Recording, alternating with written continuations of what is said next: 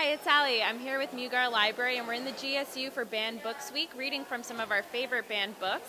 Banned Books Week is taking place this year between September 22nd and 28th. In front of Mugar, we have a table filled with a bunch of wonderful banned books, and we have lists of the banned classics, the banned contemporary books, and we're holding a t-shirt contest where you can sign up and put in your favorite banned book, and we'll raffle off free t-shirts. We also have candy, which is the most important part of the day.